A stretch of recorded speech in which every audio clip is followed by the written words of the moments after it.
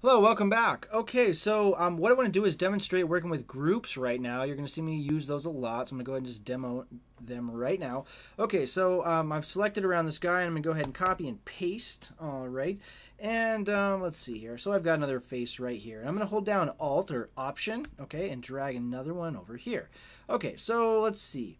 This one here, I'm going to go ahead and make black and white. Okay, give it a pretty steep S-curve on it. There, okay, that really stands out. This guy here, let's go ahead and just change the color of it and kind of oversaturate it so it's ridiculous looking. Okay, like so.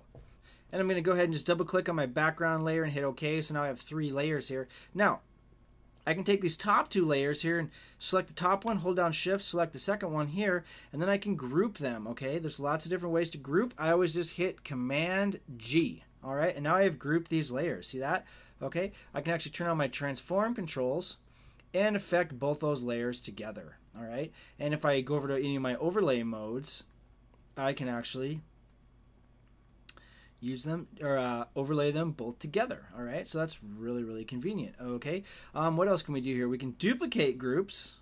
Okay, so I'm going to commit to that transform there. Now we can duplicate groups. Okay, and then we can shut this one off, and we can then merge this group. Now this is one layer. All right, and so what I did right there, I do quite a bit when I make groups because I like to copy one, okay, and then merge one, so that if I realize I didn't want to do that, I always have my other ones here that I can go back to. All right, so that's working with groups. It's well, there's so many different things that groups are great for. If you have a really complex composition and there's a lot of parts together, you just want to group them so that you're moving around the whole object. That's obviously fantastic.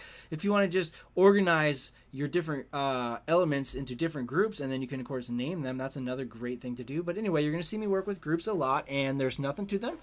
This is how you do it. Just Control G. And, of course, let's see. Speaking of Controller Command G, I've got this group selected right here. You can also right click and ungroup. Okay, now I have those 2 layers again. They are no longer in a group. All right, so you'll see me work with them a lot. That's working with groups.